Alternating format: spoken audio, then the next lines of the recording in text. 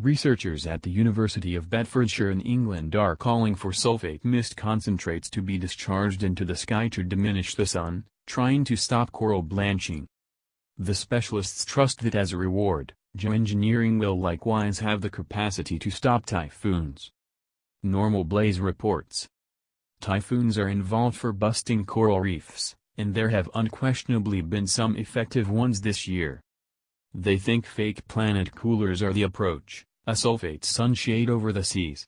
An examination by James Crabb at the University of Bedfordshire looks at this type of geoengineering and squirting a billow of sulfate dioxide mist concentrates into the upper air over the Caribbean areas.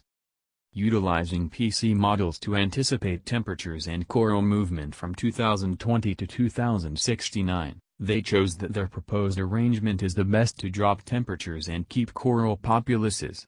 Moreover, sulfate infusion into the air to control storms has been bandied about. Their hypothesis of fated corals is that when the ocean is too warm, corals remove the little green growth living in their tissues, which should bolster them through photosynthesis. In any case, at that point the corals turn white and starve to death.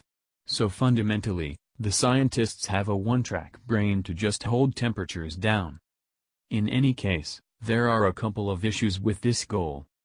Number 1, a system of this greatness could have a significantly sick impact on the whole environment, particularly in the event that it is upsetting a characteristic back-and-forth movement of nature.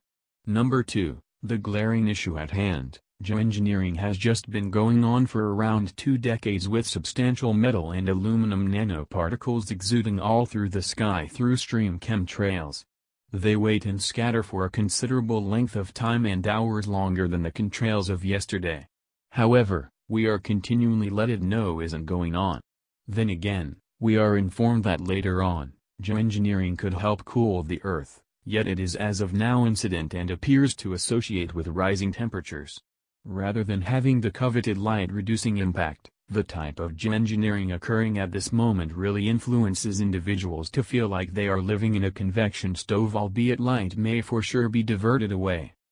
Along these lines, the third issue with their model is that they forgot this colossal variable of the current geoengineering and its continuous, fake impacts on climate and noticeable daylight. A few people accuse the most recent too many years of geoengineering for really causing the coral reef fading by means of solar radiation mining and the likelihood that it starves green growth and thusly gags out corals, angle, and so forth.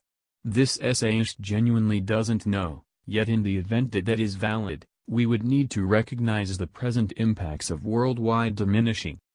Unfortunately, the New Scientist article reverted into a bazaar of arrangements and hypotheses that look just as they were intended to adapt the peruser to the first geoengineering arrangement.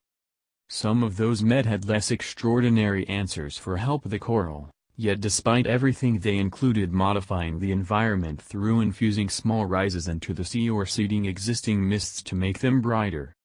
Then again, a Harvard teacher showed up at first to defend geoengineering by saying that sun-based radiation administration has symptoms. For instance, it could disturb territorial climate examples and storms which would significantly throw off unsurprising cultivating designs. In any case, he toppled his own contention by then saying that psychological militants could stop the procedure and afterward the advantages of the geoengineering would be lost. Which is it, Professor? Would geoengineering advantage the sea or not? This absurd, fantastical contention just serves to help an extraordinary geoengineering measure. There was no genuine talk in the article. Crabb concedes that we don't have a clue what might happen to the marine condition in that situation. In any case, the circumstance is presently so outrageous that we need to make arrangements.